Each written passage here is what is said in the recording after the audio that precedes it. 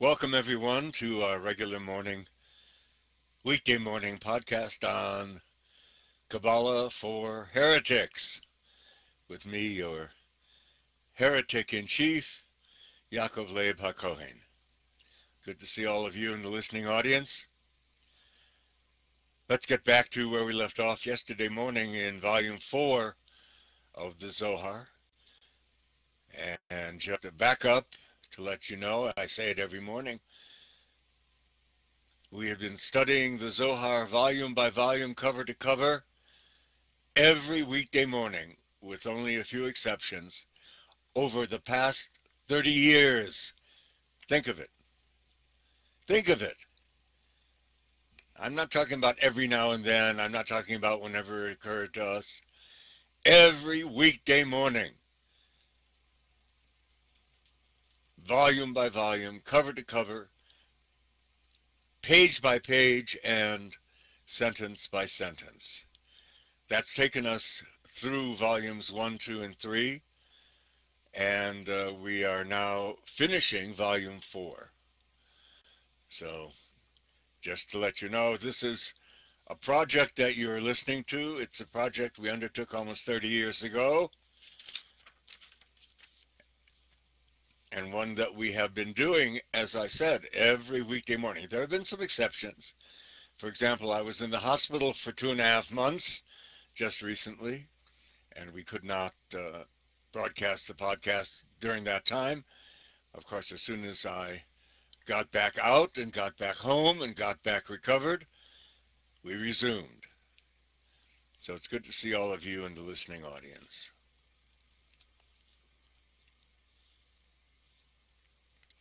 Rabbi Eliezer was once traveling along a road on which Rabbi Phineas ben Yair happened to be coming towards him.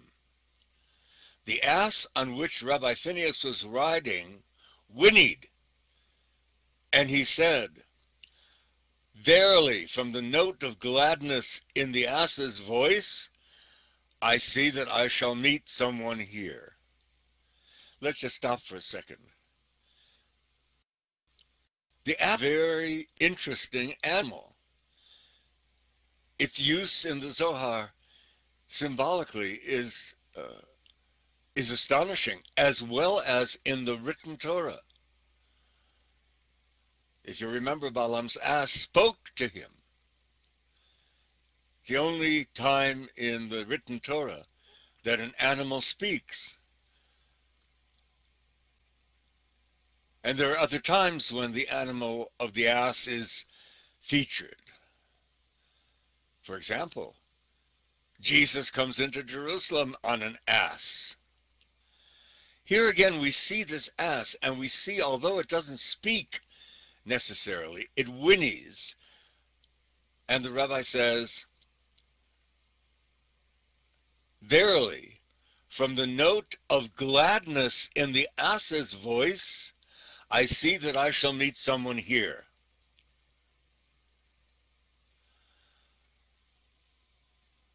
Why am I pausing at this point?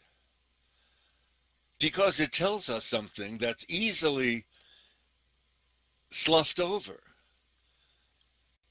This ass, this animal, is prescient. It knows what animals are prescient. Animals have a soul. Animals have a soul. Oh, that's a bunch of bullshit. Animals don't have a soul. Don't tell me animals have a soul. Well, elsewhere we are told they do. For example, Balaam's ass that speaks. There is a midrash, an illustrative story from the, I believe, Talmud, that says, because the dogs of Egypt did not, they were awarded the unkosher hind portions of cattle. Therefore, whenever anyone who has eaten those unkosher portions of the cattle come to the gates of heaven, The dogs say to him, you may not enter because you ate our portion. What is that saying? It's saying that dogs go to heaven, first of all. There they are. And that they judge us at the gates of heaven. Like St. Peter. They say who may and may not enter. You may not enter because you ate our portion. The details of that are far less important than the fact that it gets said, than the fact that these dogs, these animals, are in heaven, guarding the gates of heaven against those who have eaten unkosher meat.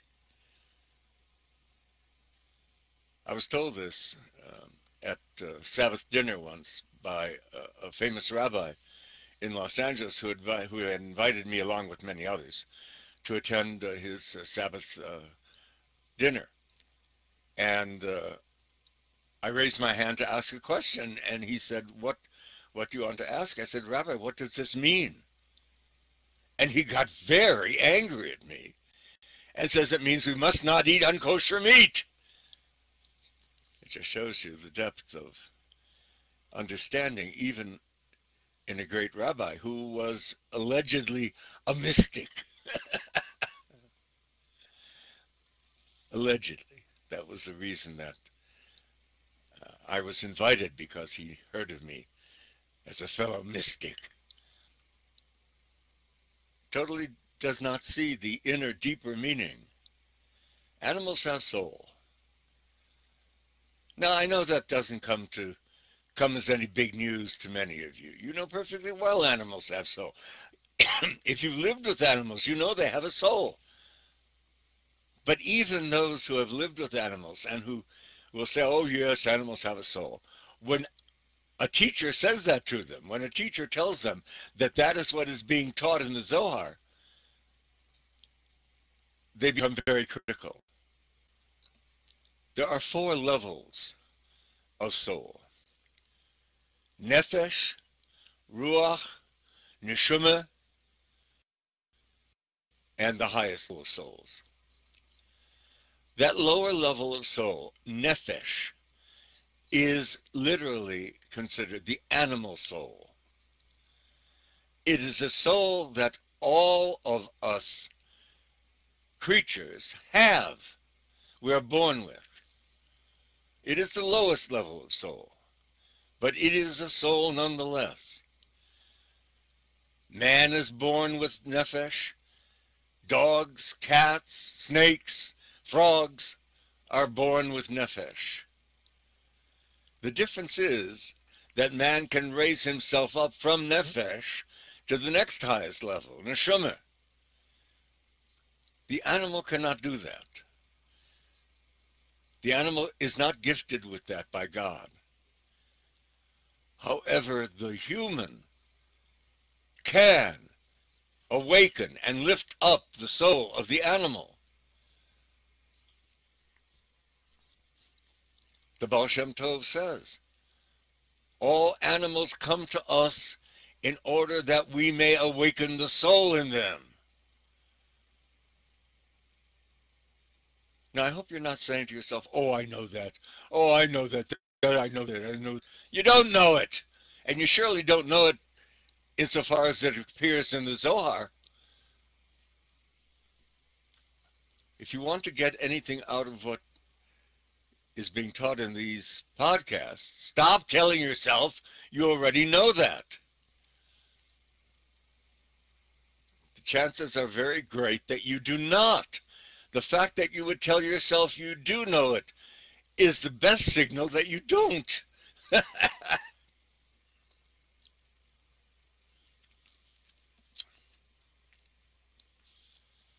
So we come back to this passage. Rabbi Eliezer was once traveling along the road on which Rabbi Phineas ben Yair happened to be coming toward him.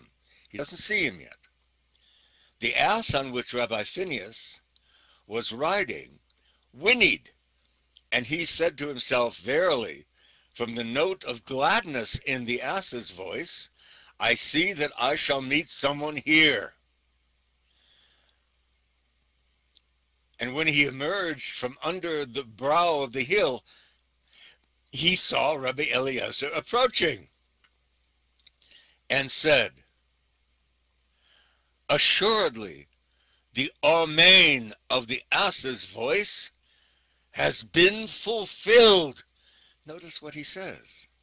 Surely the Amen, the blessing of the ass's voice, has been fulfilled.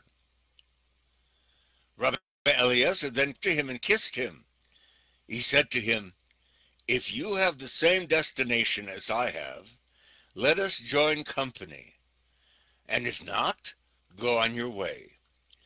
He replied, indeed, I was going to look for you, and since I have found you, I will follow you, and we can keep company.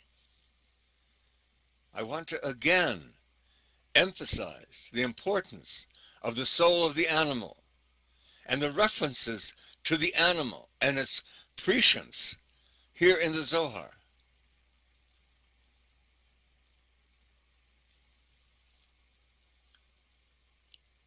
For our own neo-sabbatian Kabbalah, this is of extreme importance. As the Baal Shem Tov says, everything that comes to man, his tools, his animals, all have sparks of holiness, a soul waiting to be raised by him back to God. This is why I have animals. I have a lot of them. 3 dogs and 3 cats, all living indoors with me.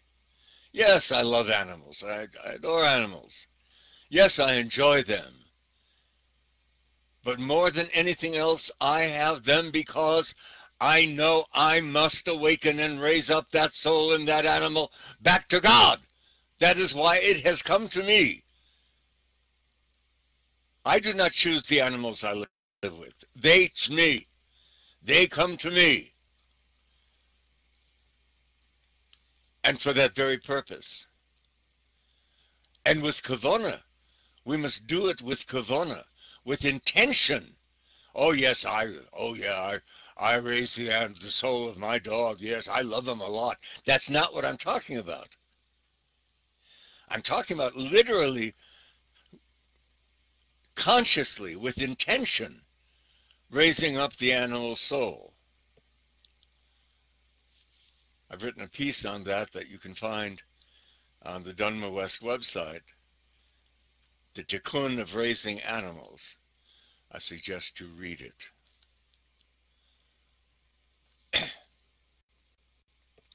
Rabbi Eliezer then came up to him and kissed him.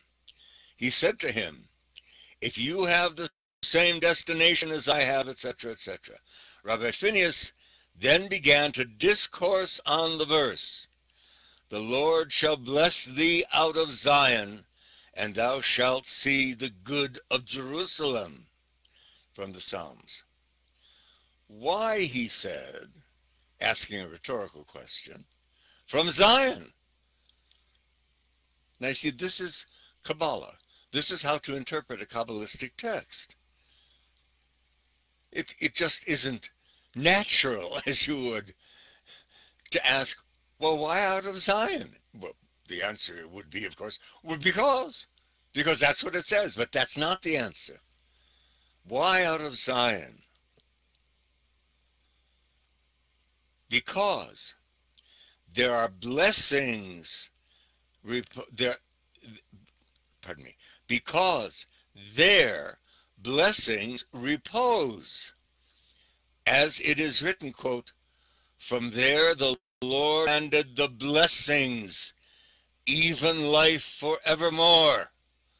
Also from Psalms.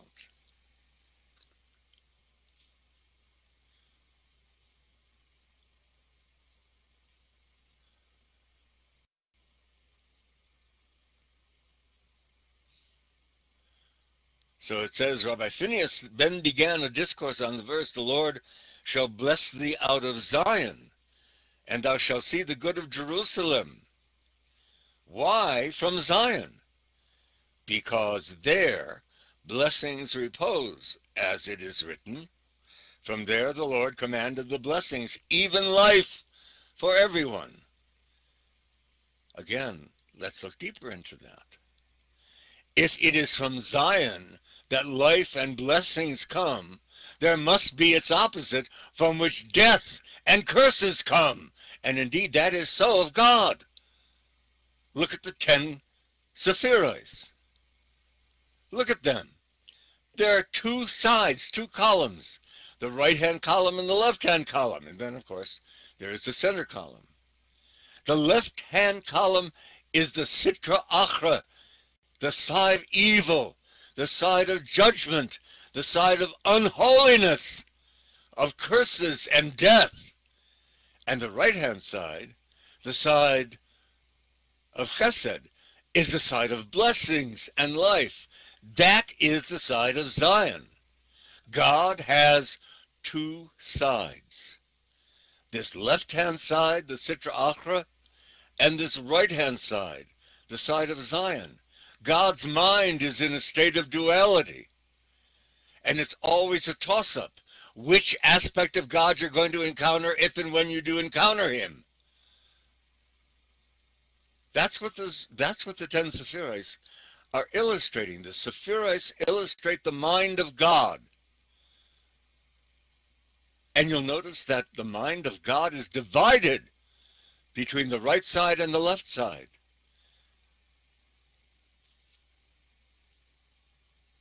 This is one of the reasons that I've been emphasizing raising up the soul of animals.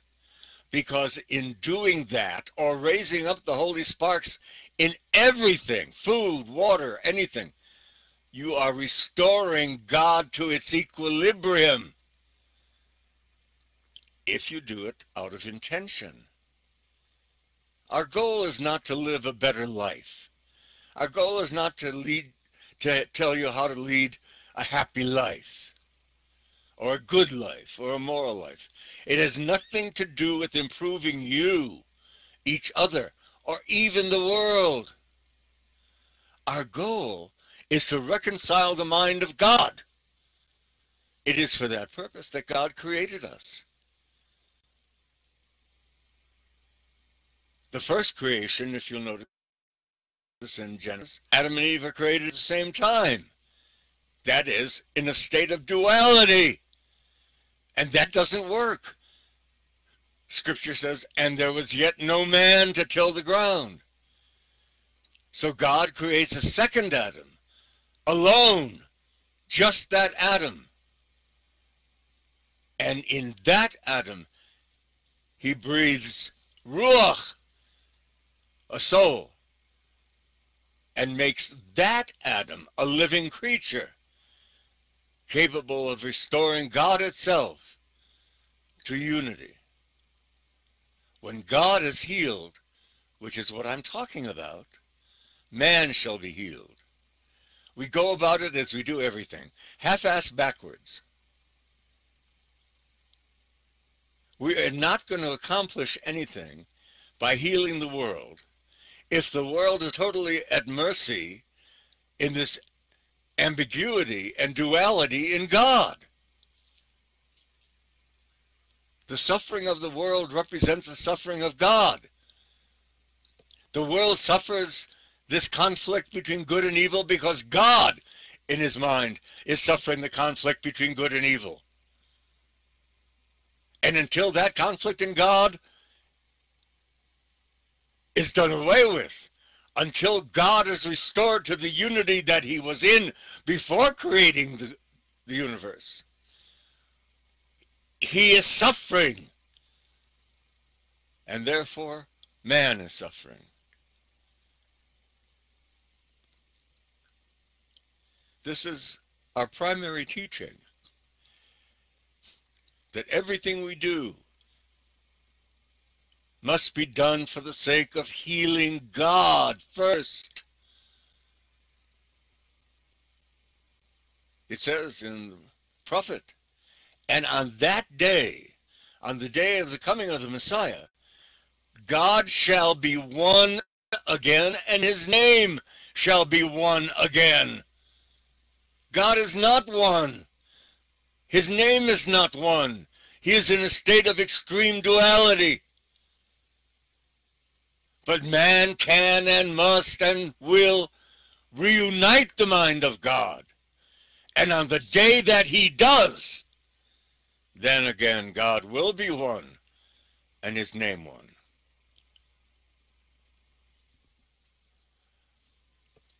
I'll end here for the morning.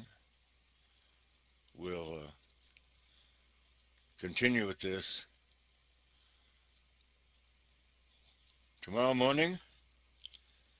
In the meantime, one or two of you are here to do the recording, so let me ask you if you have any comments or questions. Raise your hand if you do. Excellent. Yeshai, go ahead.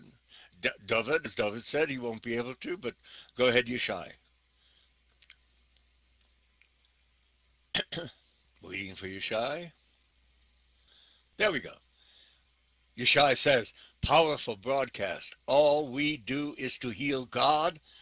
First, animals have a soul. They go to heaven. And even tools hide in them. God struggling to return to itself. First and foremost, we heal God. Otherwise, everything we do for ourselves will sputter. And it will not take. Excellent. Absolutely, Yeshai. Absolutely. God bless you. All right, now let us, as I do every morning, conclude our podcast by my recitation of the Kaddish, the traditional prayer for the dead, in honor of our departed, beloved brother and fellow Kohen, Leonard Cohen. Yiskadav Yiskadav Shmei Rabo, Bomo Divro Chirusei V'yamlich Malchusei, V'chaychon of Yomechon of Chayed Echol Beis Yisrael, Bagalo Uvizman Kol Revimnu Amen. Yehesh Shmei Rabba Mevarach Le'elam Homeo Mayo, Yisparach V'yistabach V'yisparav V'yisamam, V'yisnasei V'yisadar V'yisalei V'yisalal, Shmei D'Kutsha, Berichu, Le'elam Mincha B'irachasa V'shirasa Teshpechasa, V'nechemasa Damiran Bomo V'yimu Amen. Yehi Shlomo Rabba Min Shemaya, V'chainu Eleinu V'yakol Yisrael V'imru Amen. Osei Shalom B'mramov, Hu Ya'asei Shalom, Oleinu V'yakol Yisrael V'imru Amen. That concludes our podcast for this morning. God willing, we'll be here tomorrow morning. In the meantime, Yivirechecha